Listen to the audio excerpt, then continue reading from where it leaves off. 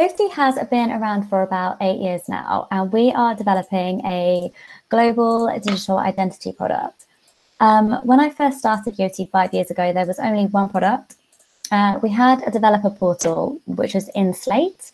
So there was only one product. It was very simple. We had language snippets at the top and a one-pager documentation on how to integrate the service. Since then, we've evolved hugely.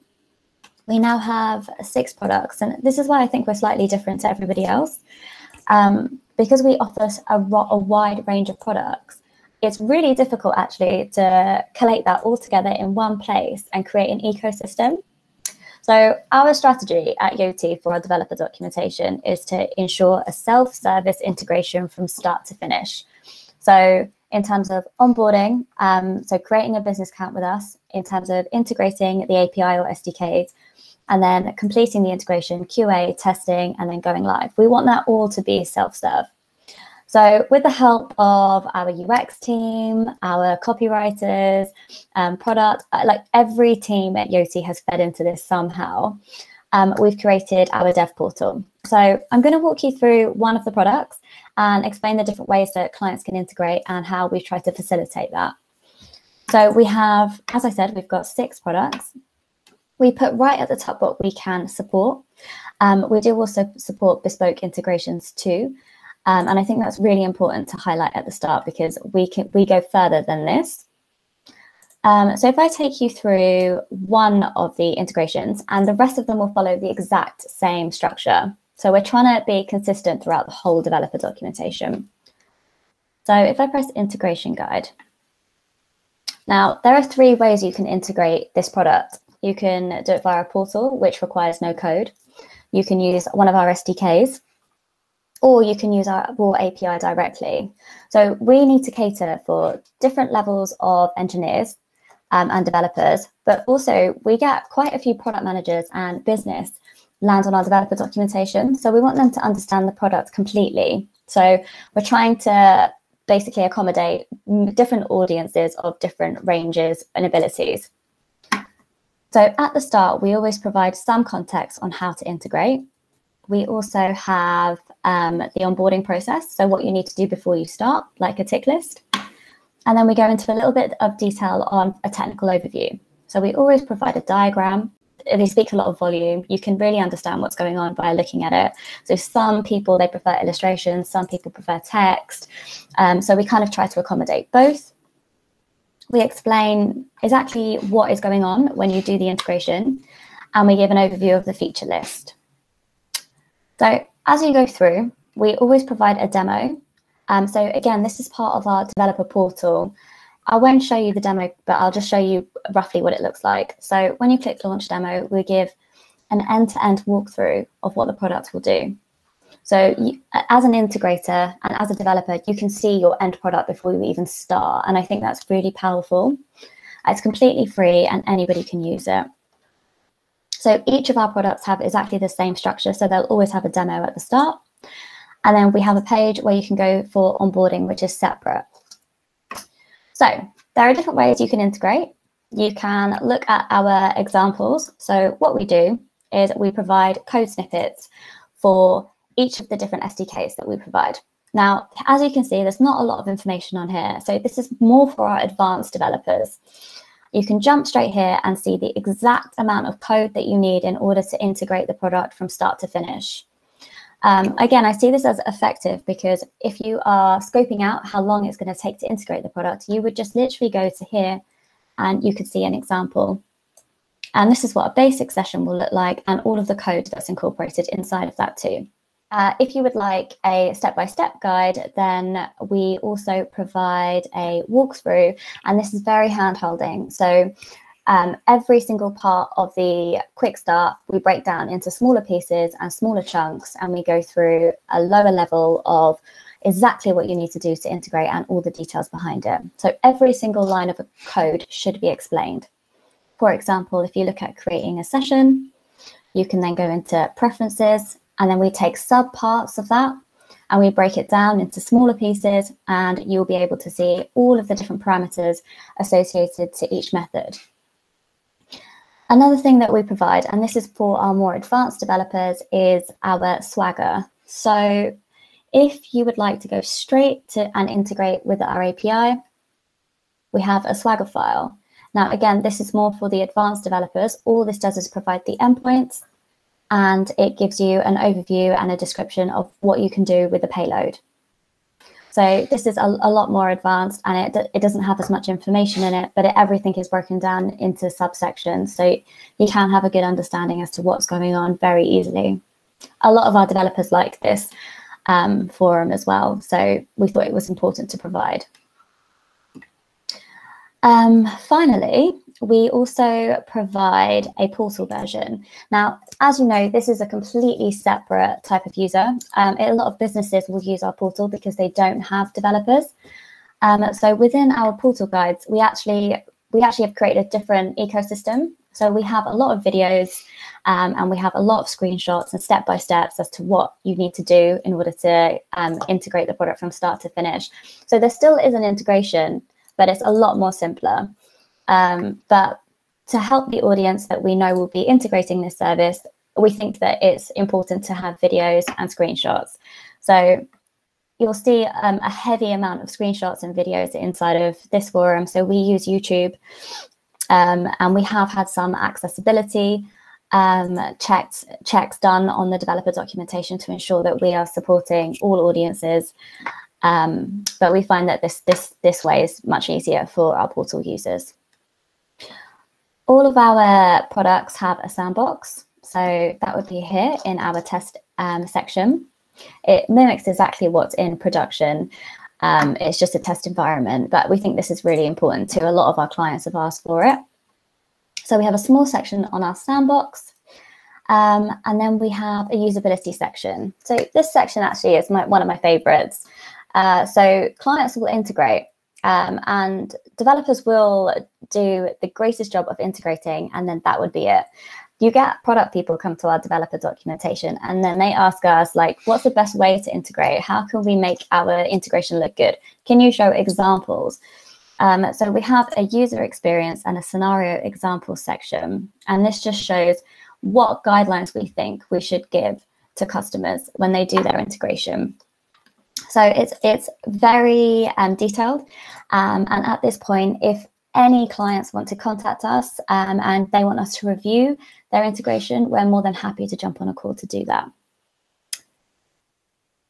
So that's what we provide from an end-to-end experience. So ideally, like I said, the strategy of our documentation is to be completely self-serve. We love clients contacting us, but obviously if we can avoid that, that would be our end goal. If they do, we do provide a support service. So we try to put it right at the top, and also it's at the bottom on our footer, just in case anybody does want to contact us. A couple of other features that we do have on our developer portal is we have a stay updated page. Now, this has, for each of our products, we have release notes. So if I take the same product that I was talking to you about before, which is identity verification. So if you're interested in the SDK releases, you would go here. We have our quick links, which is provided over here. So again, this is where the developer documentation is, user experience, business help, demos, example projects, which I'll show you shortly. But largely, this page is for release notes. So every time we do a release, we put it here. We're working on putting a subscription so that you can sign up to it. And every time we update it, you can get a notification. We currently don't have that, but that will be something that we look to do shortly. And this is across all of our products. And another way you can stay updated with our services is our status page. So we did this in the last year, and we found it highly effective. So we have a status page, which is part of our development portal as well. And if you click global, you can see, again, all of our products. You can also subscribe to updates, and those updates will be for specific products. So you don't receive for everything if anything goes down. You'll receive a notification if anything goes down or if there's a planned downtime. And every 15 minutes, you'll receive an update until it's resolved. And then last but not least, I want to also show you our GitHub. So as I've shown you, we have our identity verification product, and there were different ways you could integrate, so the portal, SDKs, or API. And as I showed you, we have examples of that. Now, if you would like a working example project, we do also provide GitHub pages. This is our example projects. So if you were integrating in, for example, Java, you would click here. You could download and see live code of a Java project. So you could get it working locally. And then all you need to do is swap API keys, and then you have a working project yourself. So again, we like to provide different types of ways which you could see the integration working as quickly as possible in order for you to integrate very easily. So our developer documentation has been iterated hugely from when we first started 5 years ago. As I said, we had one product and barely any information on it, and we have evolved into this dev portal with different means and different ways of how you can integrate. So our main goal is to keep it completely self-service and hope that our customers have the best user experience from start to finish when they use our developer documentation. And we hope you think so too. Hi, can everyone hear me? We can hear you. At least I can hear you, so I assume others also can. Great. Sorry, you've had to listen to my voice so much. It was a nice surprise. Thank you for the presentation. And so I wrote up some questions that I want to ask myself, but I added one more. This is sorry, Laura. Sorry, I also have two of my colleagues that were joining. They're coming through. There's Luke. Hello. And then Jason as well. And you'll hear me as well. We can hear you. Welcome, Luke, and welcome, Jason. Hello. Perfect. Got the team. So, how do you ensure that everything looks so coherent when you have 6 definitely different products? What do each element, what do the docs go through from we want to write about this to published, and who is involved in that? Yeah, it's a good question. So it's actually one of our biggest challenges. Each of the products are constantly evolving, changing, and becoming better and better. So we are constantly updating our document, our videos, screenshots, and everything. Our process to do this involves multiple teams. So our product team will come to us with a feature release or some form of change request that they're going to complete. We'll be aware of that. We're technical writers as well, so we will draft together the documentation. It will get reviewed. Multiple people will be involved in that. So we'll have our design team to make sure that we're on brand. We will get everything copy reviewed. The product team will approve it, and we will also have our QA have a look at it and just make sure that everything's working correctly. So there's multiple teams involved in before we go live with anything and we publish anything. And when it's a small feature, we kind of do it ourselves within the integrations team. And if it's a bit of copy change, then that happens ourselves as well, although everything does get reviewed. But if it's a big feature or a new product, we have a huge life cycle, which we go through with multiple teams. Mm-hmm. Mm-hmm. And worth adding as well. Very Jason and Luke involved in there. So I'm asking because I was mostly talking with Kiran when we were recording this demo. Yeah. So I'm wondering, Jason and Luke, what are your parts in the developer portal? What is your responsibility? So Kiran really is the architect for how all of our documentation, and Jason and I really support Kiran in writing that when new features come out. Understanding the feature to start with, understanding some of the sort of technical aspects behind it, and supporting Kiran in writing some of the code snippets. But we're also both client-facing, so we've got that feedback with the clients who may be struggling with a certain feature, or maybe don't quite understand something, so that sort of prompts us to go back and maybe explain something a bit in a different way, or just sort of change the way, or provide more examples. So it just sort of we're there to help with the sort of feedback loop of client input and other teams inputting from around the business. one point I just wanted to add as well was we do go through this multiple kind of team feedback cycle for our documentation. So we're not just writing for developers. We want to make sure that everyone can understand it. And where we do that quite well is because we've got multiple teams within our company. We've got design, product, engineering. We can do those full reviews, go through the full process, make sure that everyone's given their sign off before we push everything live. But we think it's quite important that documentation should speak to everyone. Mm-hmm. And the UX team, as a part of that, how much creative input did you get from the UX team on the DevPortal navigation and layout?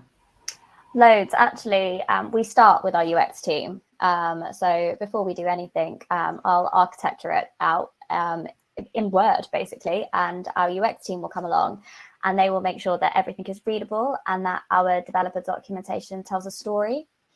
So they'll make sure everything is clear and concise and has good accessibility. They feed into all of our diagrams, how we talk about the product. And we have portals within our portal as well.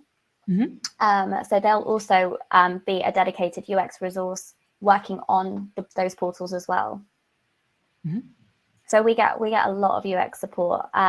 If there's a new feature or something new that we need to add to the portal when we're not sure about where to place it, we ask for their advice as well. They're great, actually.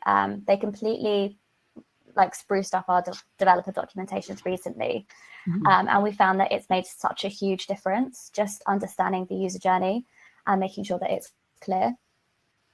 And worth adding that they've provided us with a design framework to use. So we've got some common components throughout the whole documentation that we can use when new products or new features are introduced, so we're not having to redo work every single time. Mm-hmm. And then the screenshots. How do you make sure that the screenshots are always up to date? This is the question. Every time somebody says screenshots, this is the question. How do you do that? It's the bane of my life because it changes so much. But each feature that gets released will come to us. And in order for us to document it, we need to understand it. So the three of us will spend some time understanding it. And then we will look at all of our developer documentation where there are screenshots and update it as we go along. It's difficult, but I feel like it's a very effective way to showcase how something works. So although it's time consuming, I think it's definitely worth it. Mm-hmm. Who is the one who gives you the feedback on, yes, I can integrate this without an engineer? How do you do that? Because the more you know, the less you can accurately judge whether this is still low code. So anybody can sign up with Yoti and anybody can onboard with Yoti. You have to create a business account, which you can then generate some API keys. So we do offer a support service whereby you can email us if you get stuck. But we have multiple customers sign on every hour. And if they haven't contacted us at all and we can start to see traffic coming through and usage, then we know that they're completely integrated without our help. And that's actually our team's main goal, to ensure that we continue that trajectory and that people are able to integrate without contacting us. Of course, we don't mind if they do. But the goal is to ensure that everybody has the capability to integrate without the need to contact us. Mm-hmm. There were questions about whether you could give an example of a store within a store, and did you use an agency to get your technical writing correct? So I'll take the bottom one. No, we don't use an agency. Everything we do is in-house. So we use a CMS provider, and then our CSS, our documents, the writing and everything is done in-house. And then can you give an example of store within store? I'm not too sure what that means. Is that portal within portal?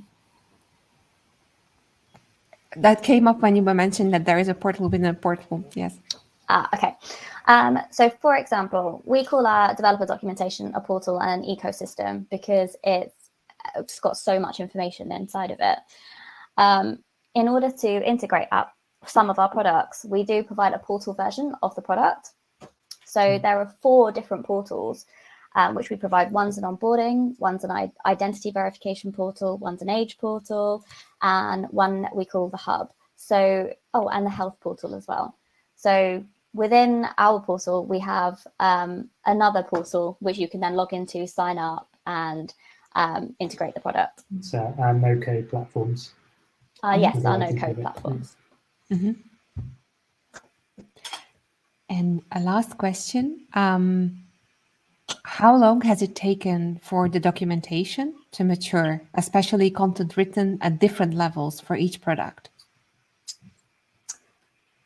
Oof, tough one. It evolved. It's been evolving over years, to be honest. Our company is moving so fast, and we're introducing new products all the time. So I can't really give a timeline on how it's evolved. It's just we continue to evolve it as best we can. And who knows, by next year, we may have a version 7. It all depends on the direction of the company, our marketing team, how we want to sell our products. So as that changes, we change with them. So it's taken a while to get us where we are, but I feel like we're peaking. I feel like we've done really well to get here now. I'm very proud of what we've achieved. Congratulations. Thank you. And thank you very much